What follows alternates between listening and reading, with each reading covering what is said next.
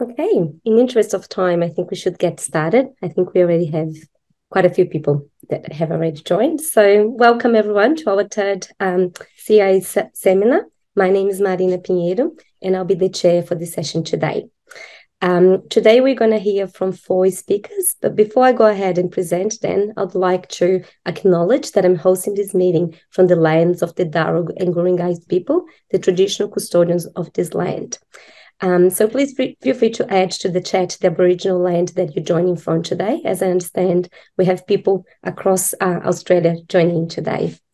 I would like to pay my respects to elders past, present, and emerging, and recognize and celebrate the diversity of Aboriginal peoples and their ongoing cultures and connections to the lands and waters of New South Wales. I extend that respect to Aboriginal and Torres Strait Islands peoples here today. So the topic of this session is a progress on the Australian Fall Prevention Guidelines. We're going to be hearing an update from 4 speakers. We are going to have the presentations from the 4 speakers first. So they're going to go back to back. And then at the end, each of them will speak for roughly 10 minutes. And then that will leave us with 20 minutes for questions at the end. Please feel free to send your questions via the chat, but you're also welcome to raise your hand at the end to ask your questions.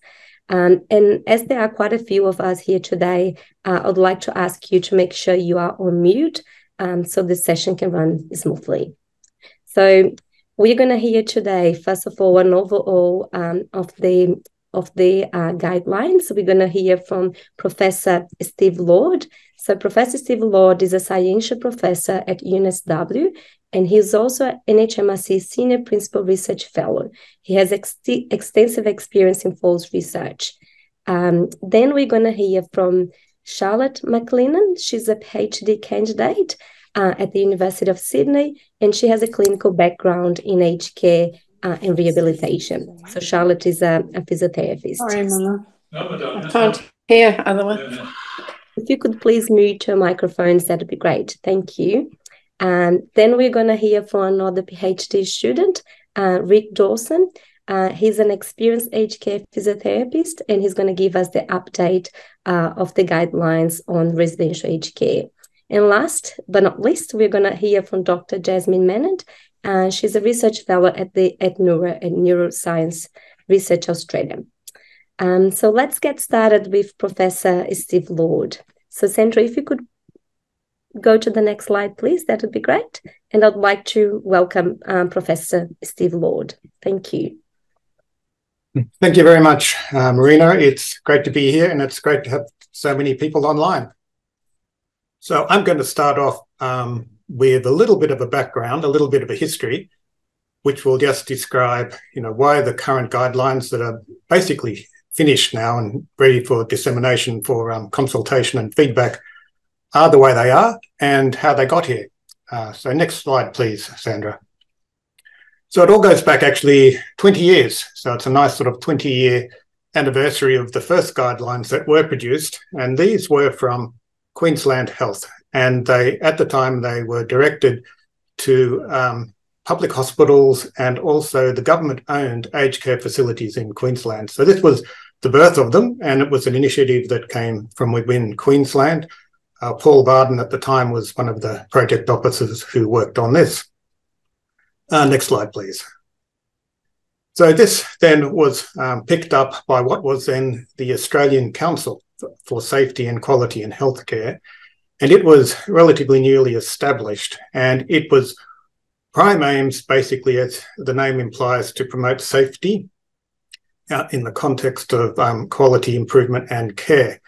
And falls was actually one of the only specific issue that the council at the time took on. It was mainly more general issues, but falls being the major cause of harm that occurred within hospitals in particular was the impetus for this specific guideline.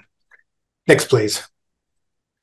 So this resulted in the first iteration of national guidelines. It became known as the Green Box. And at the time, there was quite substantial funding to fund not only guidelines, but implementation guidelines as well as a lot of fact sheets, videos, and it all got packaged together in a nice green box. So that was the first iteration. So that was 2 years later, and it came out. It still had an emphasis on residential care and hospitals at this point. So this was again in 2009, 4 years later, revised and updated. And in this time, the move was made to have 3 separate versions, one for community, one for hospitals, and one for residential aged care, because it made good sense for people in one setting to really only look at the evidence where they were working and not go through a lot of evidence from other settings. So this was the next version of the guidelines, and these were published in 2009. Next, please. And this I'll go into a little bit about how these were developed. Governance. So is there someone not on mute? The chair, because Sue will be the chair for that meeting, and I'm going to be strongly advising that as the chair, she does not. It's a number, not a person. It's Michael. It's Lorraine here. Michael, I think it's Michael Fagg. Would you mind going on mute, please? Thanks, Lorraine. Thanks. So anyway, main changes to the 2009 guidelines. There was a lot of evidence that was emerging. We needed better links between recommendations and the evidence. And, the 2 settings were included in one, and community care was not included at all. So that's why the 2009 guidelines were developed. Next, please. Next, please, Sandra. So there was quite a process in this. There was an expert advisory group, focus groups, a survey. The National Injury Working Group at the time were involved. It went out to colleges, organisations. It had expert input, and we had 2 international reviewers at the time. They were David Oliver and Claire from the UK, and Claire Robertson from New Zealand, who both looked at it when they were finished. Next, please. So the evidence at the time, as you'd expect, a search of the literature, an update of the Cochrane reviews at the time, feedback from professionals, policy staff, and a lot of individual input from experts from either the working group or known experts working in the field, as well as input again from societies like the College of Physicians and so on. Next, please. At the time then, we used NHMRC guidelines in terms of what you'd use for levels of evidence. And this was the NHMRC evidence at the time. Basically, it was based on the quality of the evidence where it was published and in what form. So at the top, you had if the recommendation was based on evidence gained from a systematic review or a number of relevant randomized controlled trials, down to level 2, at least one properly controlled randomized controlled trial, right down to 4, evidence from a case series, post-test, etc. It really did look at the quality of the presentation and where the evidence came from. It didn't really look at what the recommendation was in terms of strength and would you recommend it, but this is what was used at the time. Next, please. So with all these things, there was a bureaucracy and the levels of endorsement. You can see it went from the subcommittees to the Commission itself, to the Australian Ministers Advisory Committee, and finally by the Australian Health Ministers Conference, AHMC, in November. So it went through a due process, so it was finally given, the full accreditation. Next, please.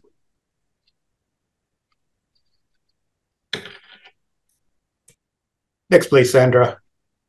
So this is what it produced, updated guidelines, 3 versions of them.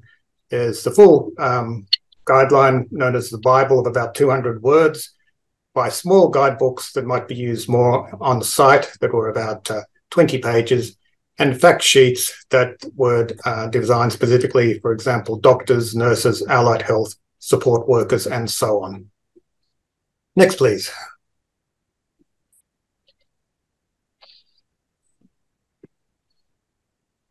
Back one, thanks.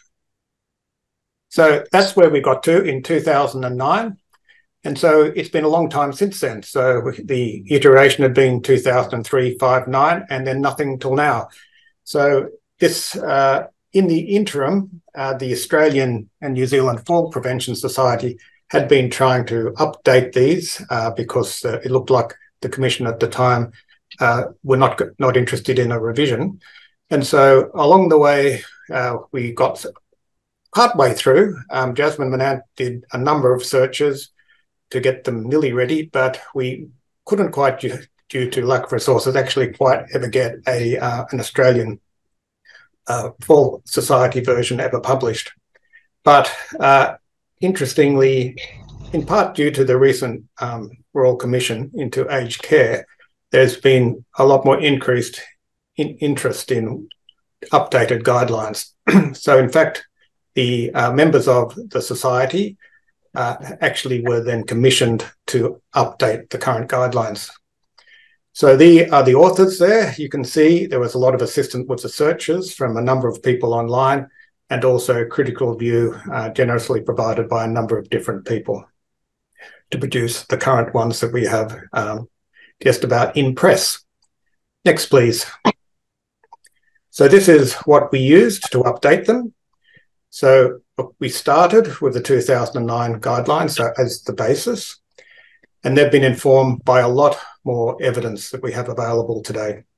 So importantly, the World Falls Guidelines that came out last year, the World Health Organization Physical Activity Guidelines, which we've taken on board, and then some quite recent Cochrane reviews that cover various areas very important to fall prevention in community and residential care and hospitals. And in fact, we undertook a specific one ourselves to update the Cameron systematic review to make sure it was very much up to date with the latest evidence. Next, please. So we've changed what we used in terms of guiding the levels of evidence. We've moved to a modified grade version, and this takes into account the strength of the recommendation in addition to the quality of evidence. This is much more in concert with what is suggested these days.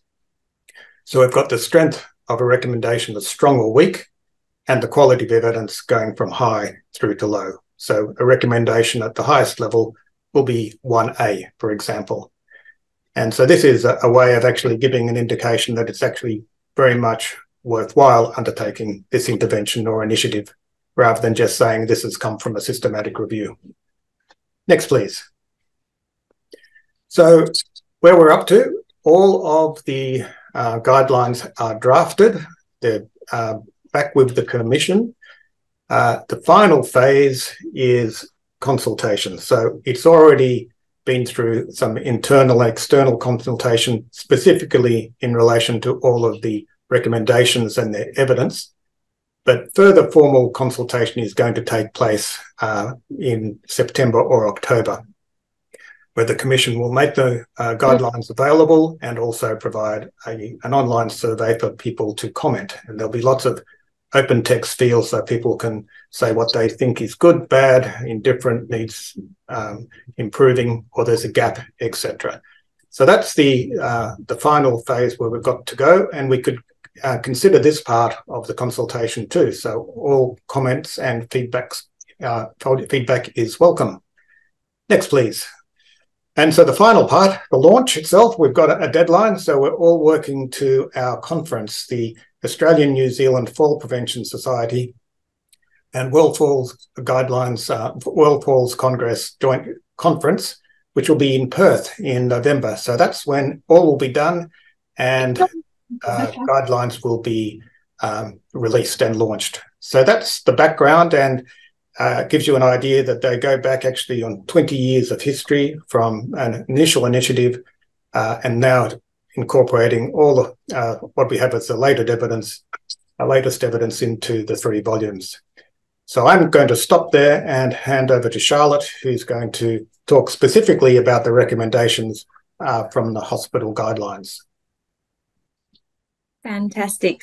Thanks, Steve, and thanks, everyone. So, yes, I'm going to talk specifically around the hospital, where our overarching message really is that many falls can be prevented in this space with the systematic implementation of tailored interventions. And I'll go through the specific recommendations now that, or the draft recommendations that we'll see in the guidelines.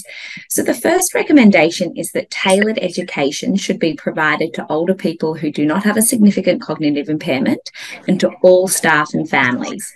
And so we can see that level of evidence is 1B. I won't go through this for all the recommendations, but just for you to see it in practice. So 1, indicating that this is really strong evidence, and B, relating to the quality of the evidence, indicating that further research is likely to impact our confidence with the level of effect of this intervention on reducing falls. So important, I think, to note around this recommendation is that the education really needs to be tailored. We can't have that one-size-fits-all approach. And that the education should really be around informing staff, patients and families that for most individuals when they come to hospital, they are at an increased risk of falling, and then going beyond that to educate them about how this risk can be reduced while they're in hospital. Okay, next point, the next recommendation is that personalised multifactorial fall prevention interventions based on assessment of individual risk factors should be provided for all older people. Now, we have an additional point related to this recommendation, which, Sandra, if you click tick, should come through, and that's that calculating a fall risk score is not necessary. So really the focus is on implementing an intervention based on assessment. It's not on the assessment or the fall risk score itself. Again, really noting the personalised, individualised need for that intervention in line with that avoidance of one-size-fits-all approaches. Our next recommendation is specific to patients coming into hospital after a hip fracture, and this recommendation is that after hip fracture, post-operative geriatric orthopaedic care with comprehensive multidisciplinary assessment, management and rehabilitation is recommended. And then our final recommendation, which is our strongest, highest quality recommendation, unlikely to change at that 1A, is that home safety interventions, we've now further specified that they should ideally be delivered by an occupational therapist, should be arranged for older people at increased risk of falls after discharge as part of discharge planning while they're in hospital.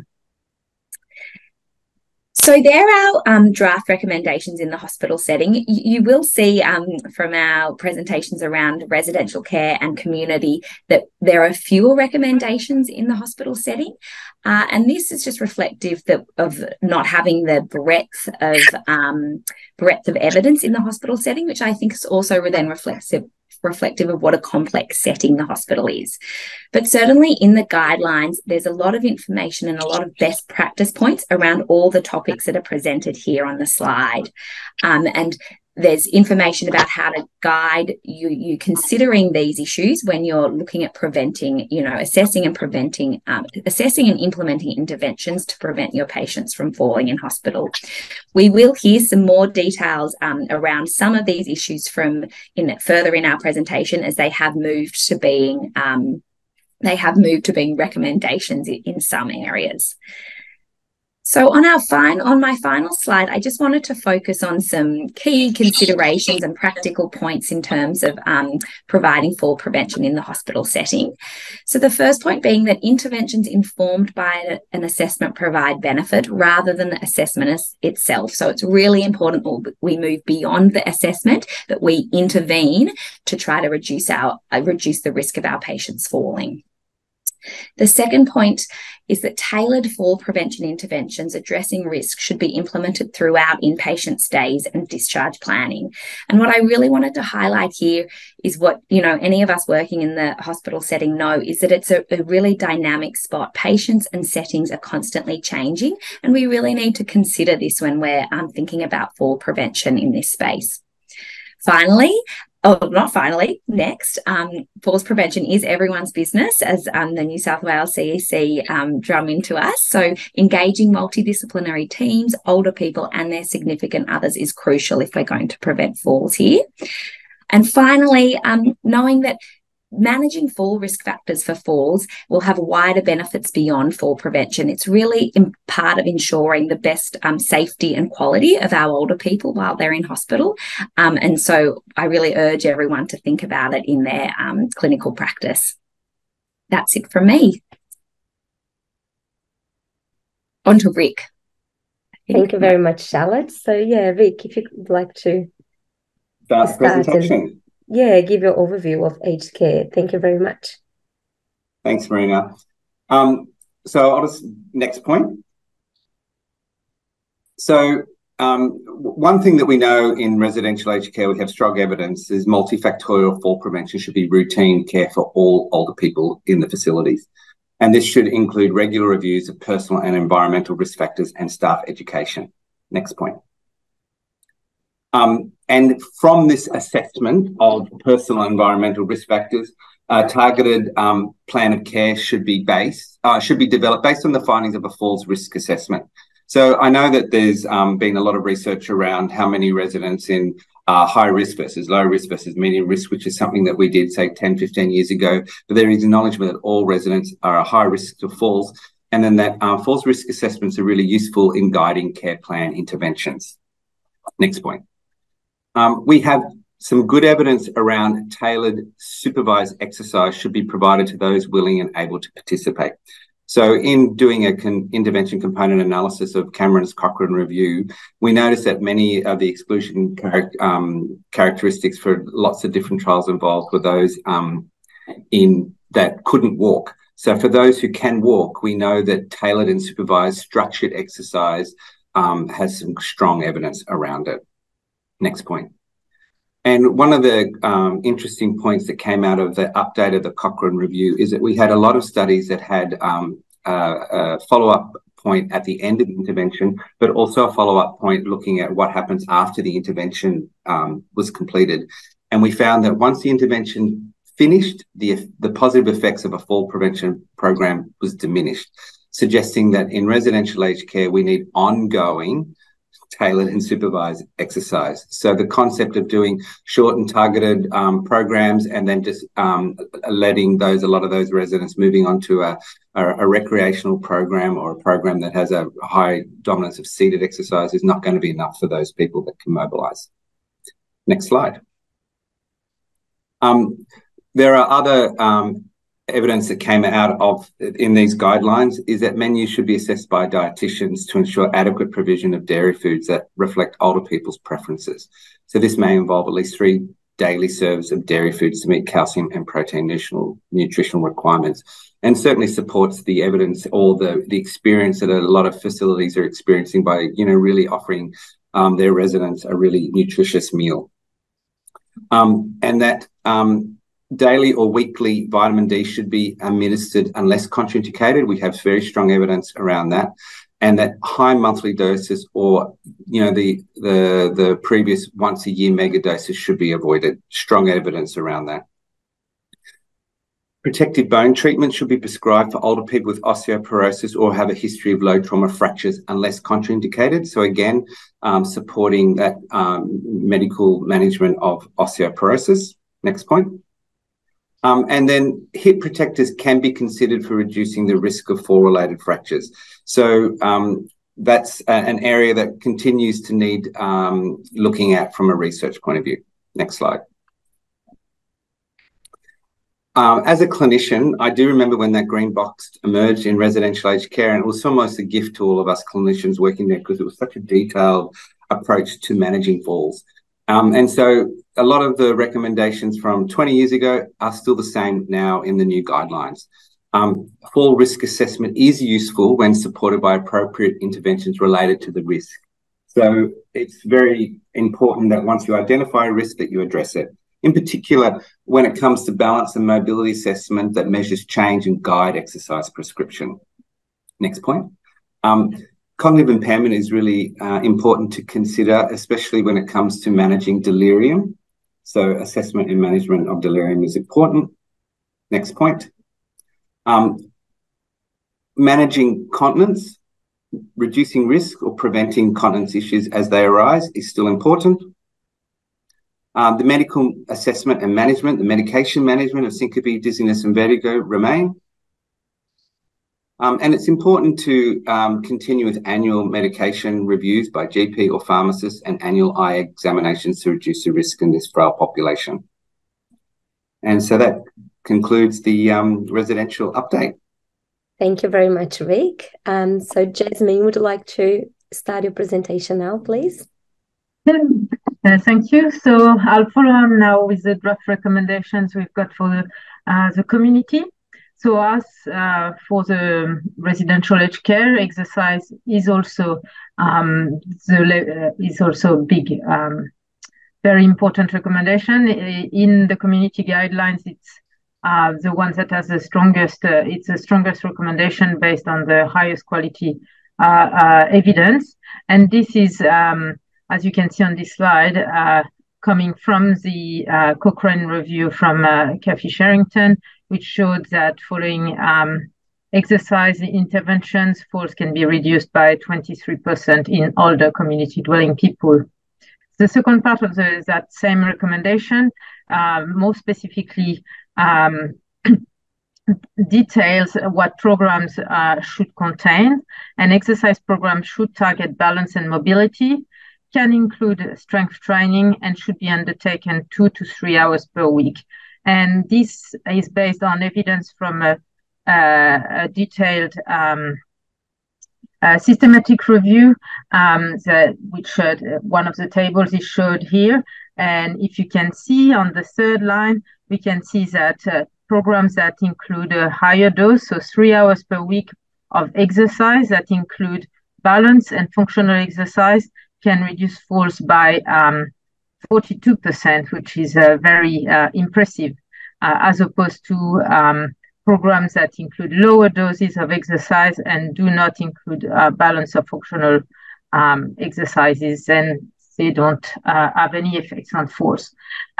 Finally, as part of that same recommendation on exercise, and as shown in also the residential aged care guidelines, we know that for ensuring benefits on falls, exercise program needs to be ongoing, and they need to be designed and delivered by a health professional. By this, we mean an exercise physiologist or a physiotherapist or an appropriately trained instructor.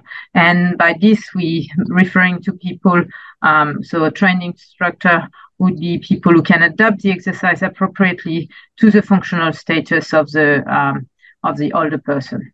Next slide, please.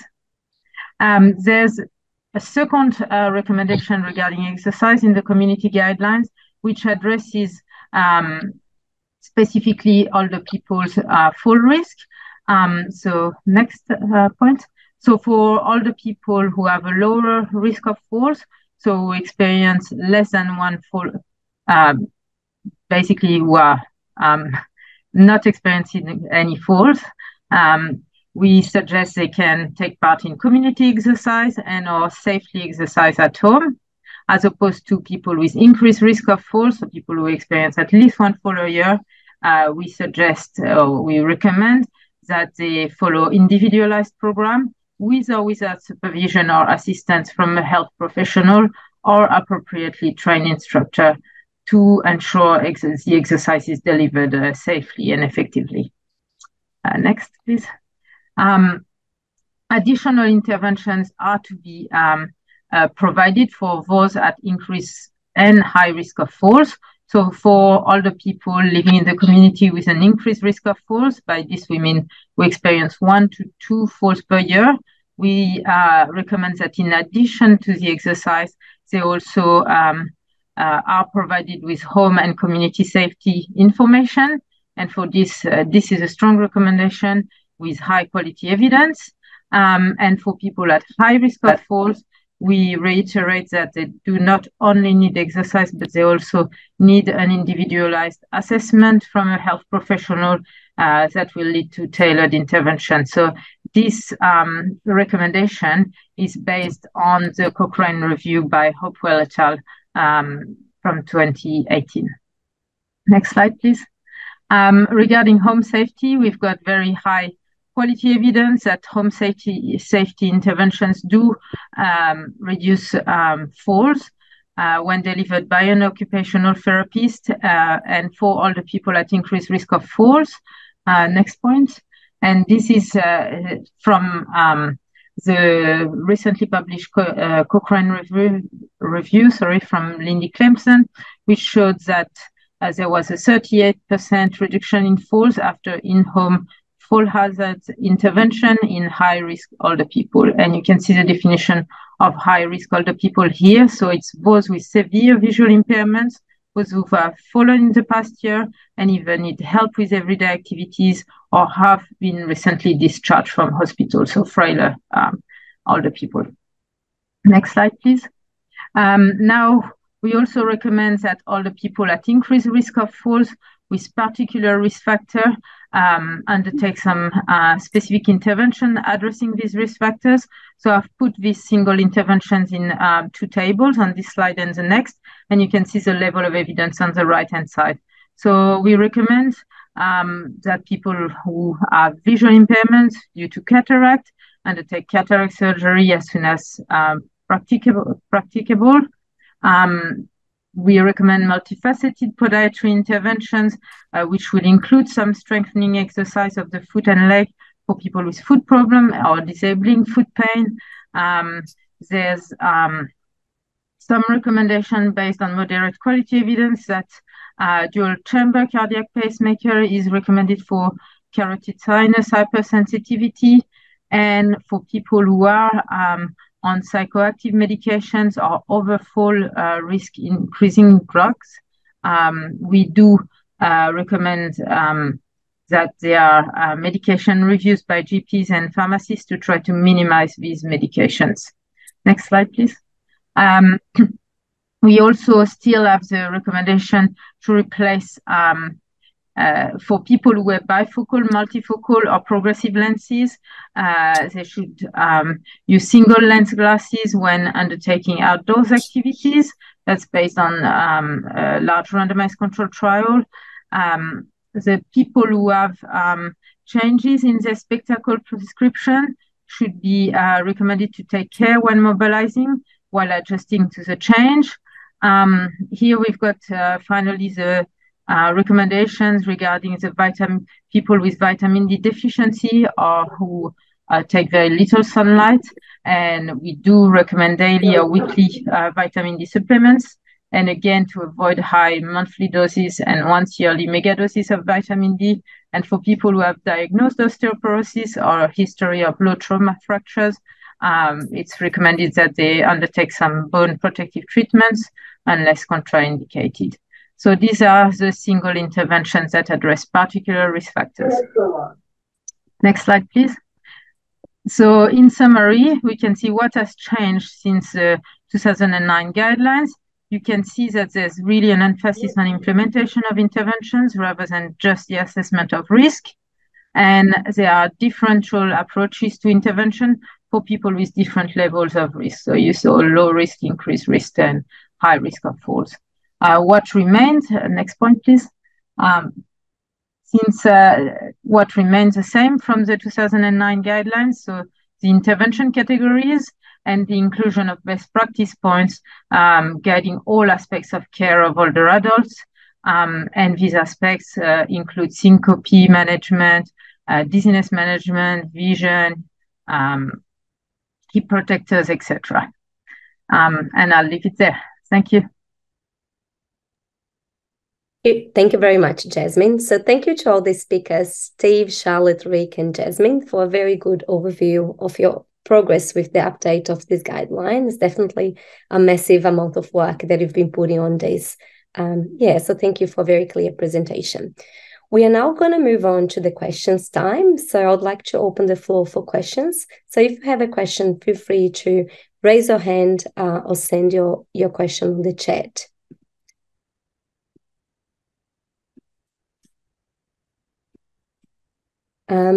Terry sent a message on the chat about the levels of recommendation, but I think Kathy replied on the chat. Was that clear, Terry, or would you like any of the speakers to expand on that point? No, Kathy's answered that one. Okay, thank you.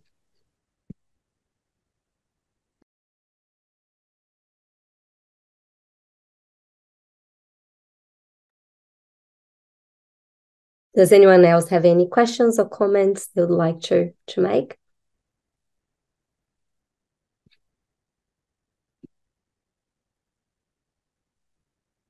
There is one here on the chat from Tring. For the community dwelling adults, a lot of the recommendations are medical based.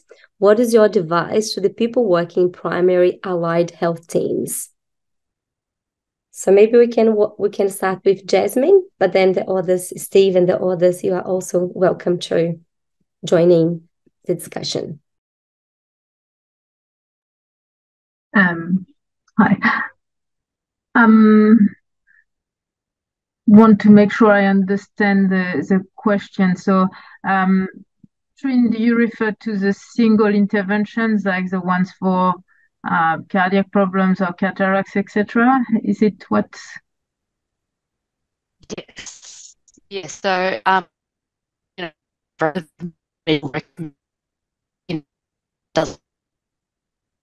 within.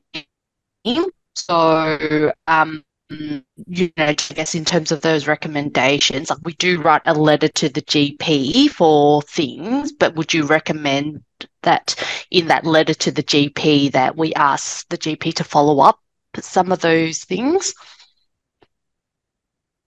I guess, sorry, we didn't hear very well the start of your answer, but I suppose I would imagine it would be the right way to go if you suspect there's a specific risk factor that cannot be addressed by your team.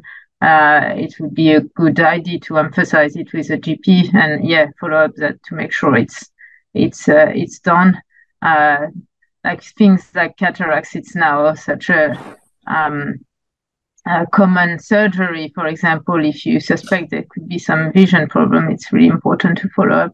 I'm not sure if I answered correctly the question, but yes, thank you.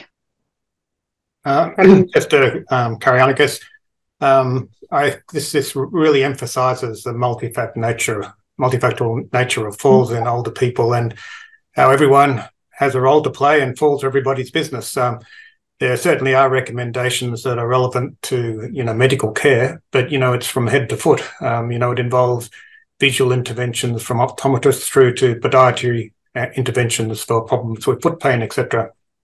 So I think there are some things that, are for individual professions, but also clearly there's evidence for multifactorial interventions, and that requires input from, multiple people and multiple disciplines. So I think it's a matter of, looking at each of them and where people would be involved. Thank you, Steve. Terry, would you like to ask a question? Yes, please. Regarding the recommendation regarding exercise, I think Rick was one who presented the one for the residential aged care setting, and that we need to have supervised, tailored exercise, I guess that's ongoing. Is the recommendation based purely on effectiveness studies, or is it also based on economic evaluations? I'm particularly interested in economic evaluations conducted from the aged care service provider perspective.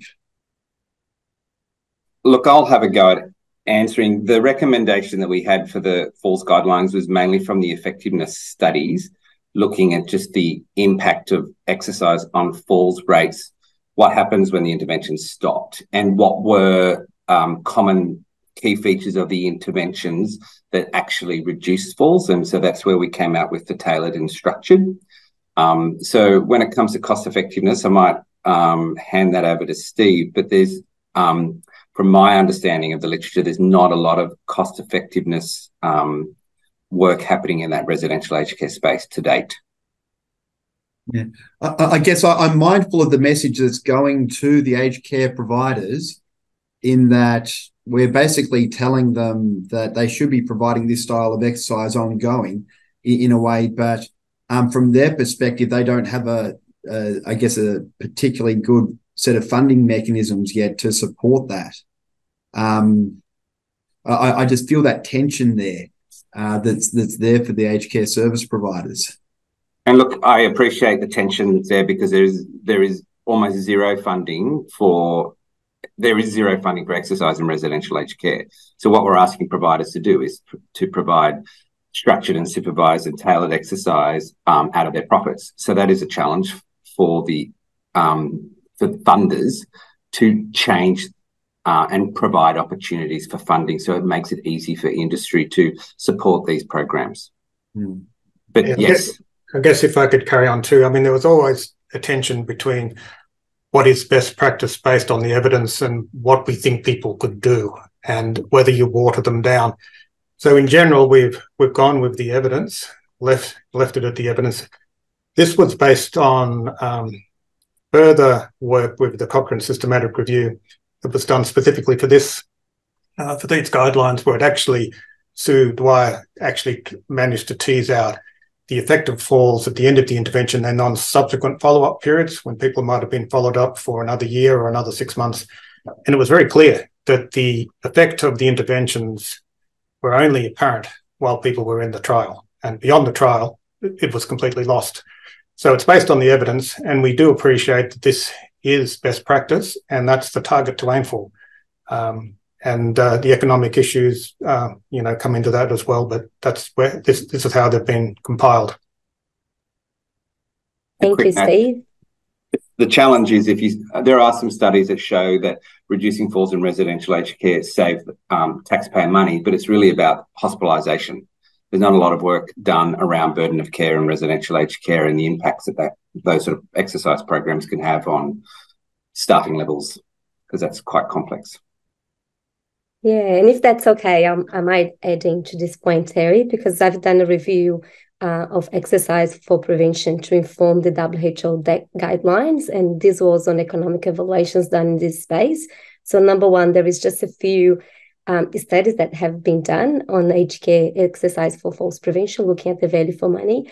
And the couple that have done, they have shown promising results with very low ISAs, indicating that you'd need just additional $37 per fall prevented. But I think the key point is that the perspective they use wasn't the aged care provider perspective, which I think adds to your discussion and your point of who is funding those interventions. So that's definitely a space that we need more evidence in order to provide a better recommendation.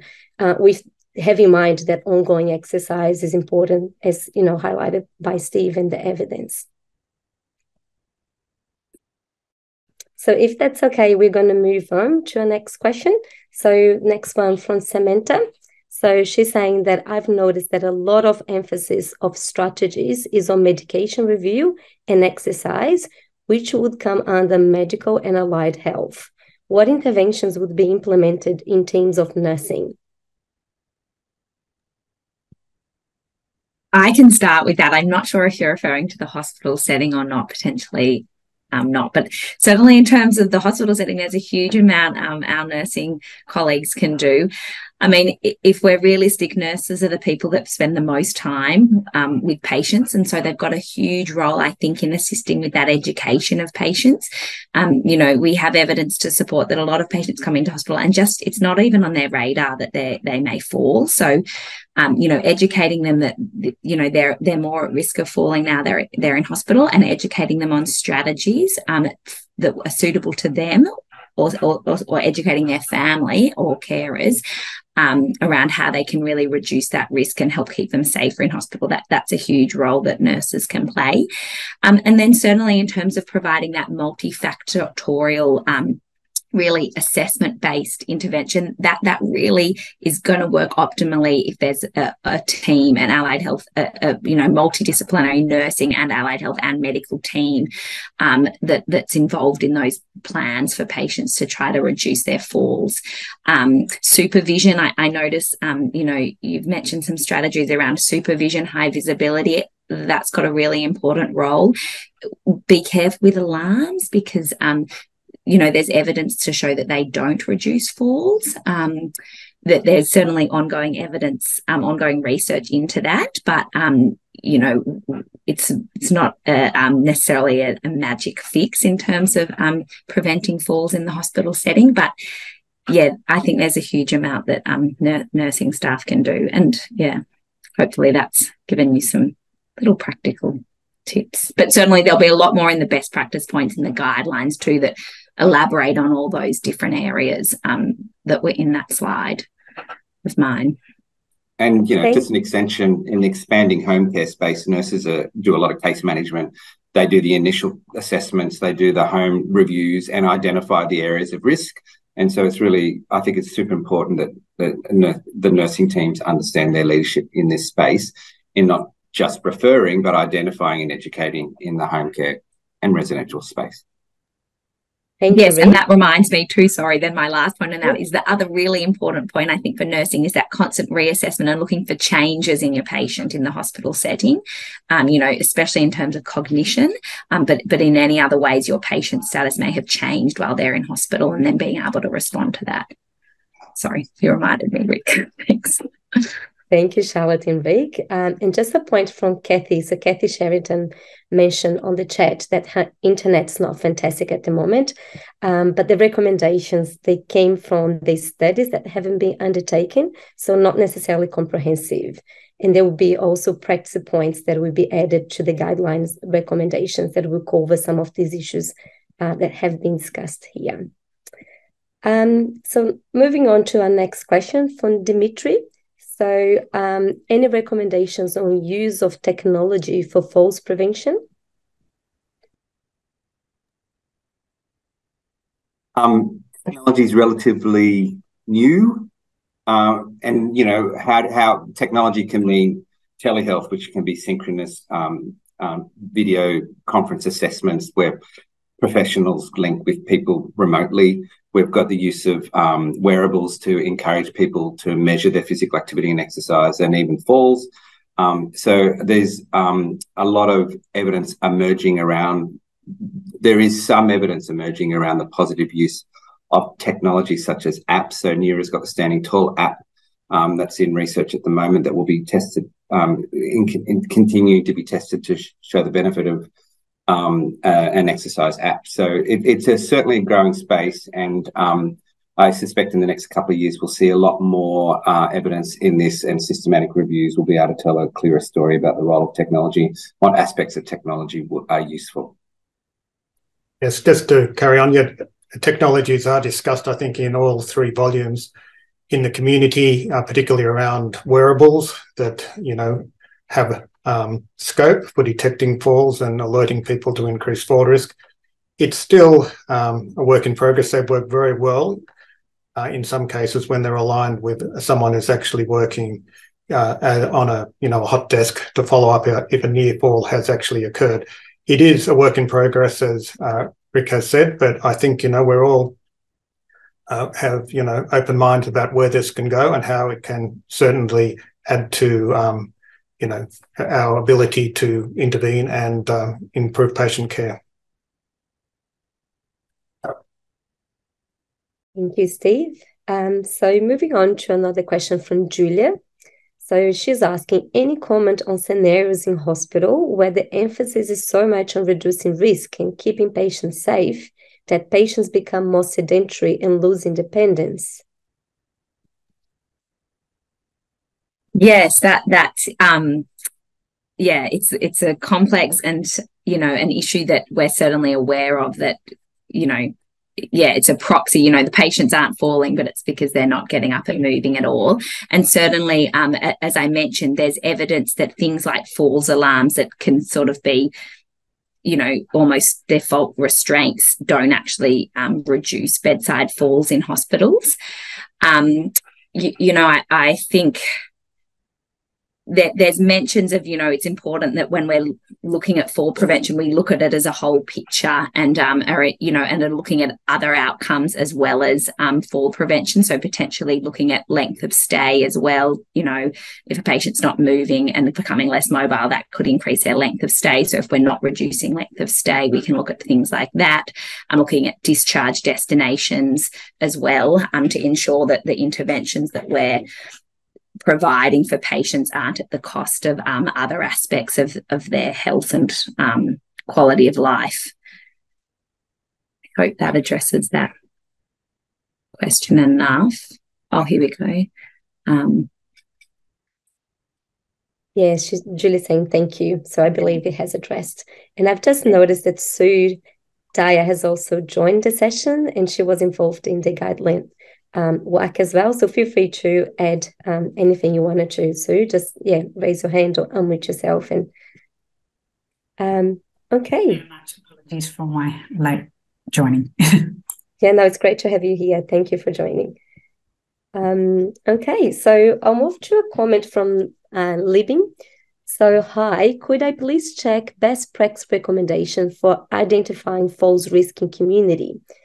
So false risk for older people in the community. So FROP-COM is screen and assessment, the best practice for community clients. And can this assessment be identified by any disciplines like social work, or does it need to be completed by certain discipline? So, asking what is the best tool for doing this screening. So is the false risk for older people in the community recommended, and can it be done by other disciplines such as social work, or is there specific disciplines that need to use it? I was just looking at what we included in the extended version of the guidelines, and we still have the FROP-COM screen and the FROP-COM assessment, the longer version, included and recommended. I guess the emphasis, as we mentioned, for all the settings is really in making sure, even though you might screen your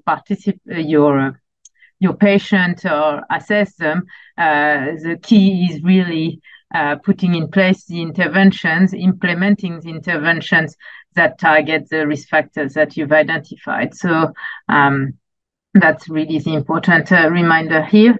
And can it be identified by any disciplines?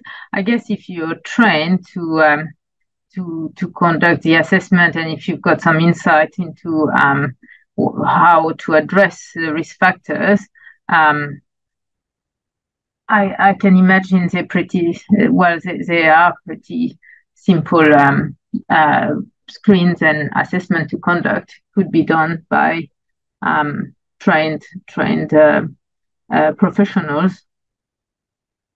I'm not sure if anyone's got any additional comments. Yes. Look, my understanding of the FROP-COM and the FROP screen is that anyone trained can do it, but we all have to acknowledge what our scope of practice is. But if you look at this, that screen, it is very much highlighting areas of risk and assessment, and it's a very easy assessment to follow.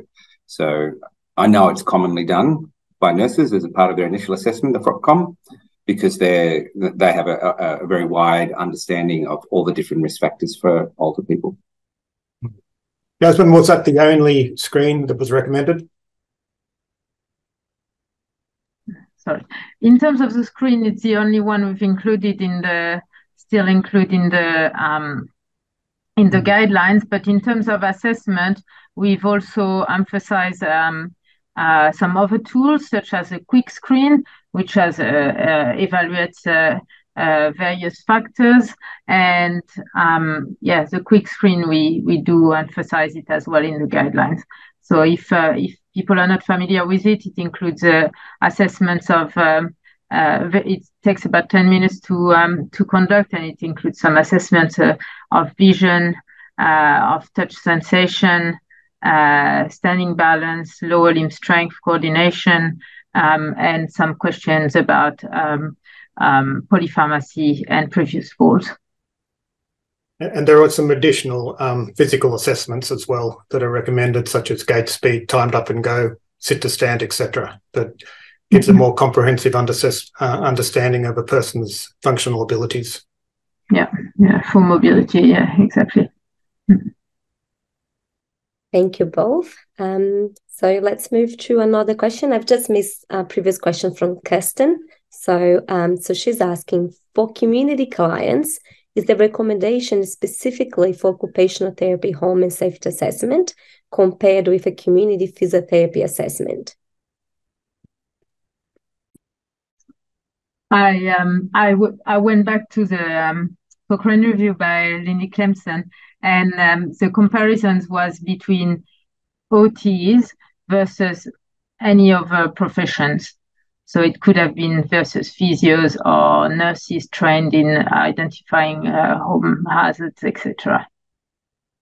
I hope this answers your question.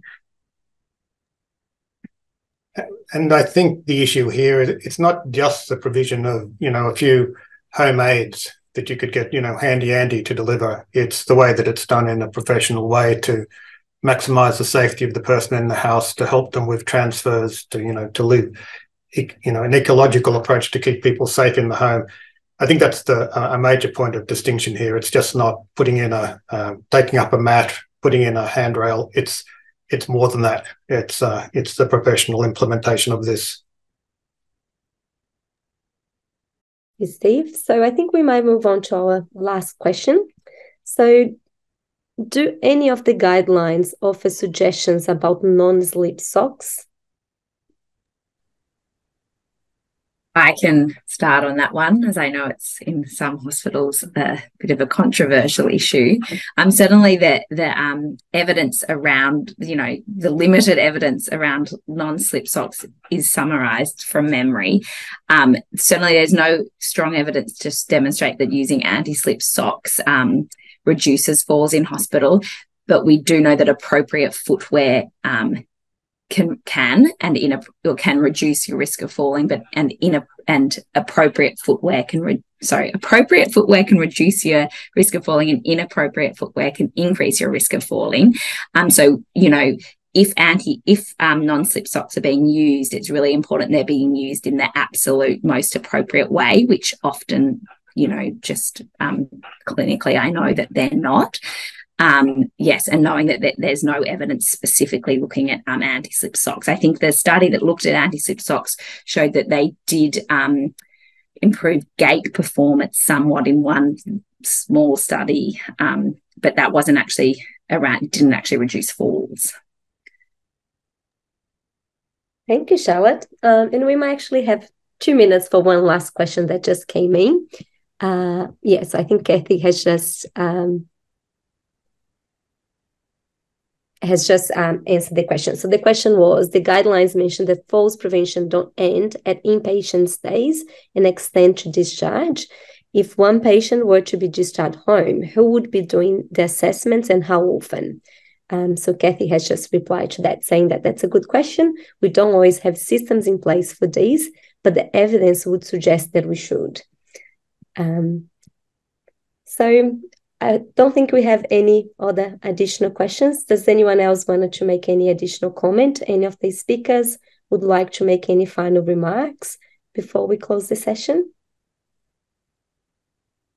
Only to say, please look out for the consultation, and we welcome all feedback and comments. And I think that might be coming out in the next week or two, and hopefully will be open for a month or more. Fantastic. Yeah, we'll definitely keep an eye for that. Is there anything else from the other speakers today? No? Okay. So I'd like to thank you everyone for joining. We had I think 80 people joining at some point. So it's fantastic to see so many people joining one of our seminars. So thank you so much for coming today, and I'll close the session now. Bye-bye everyone, and have a nice afternoon.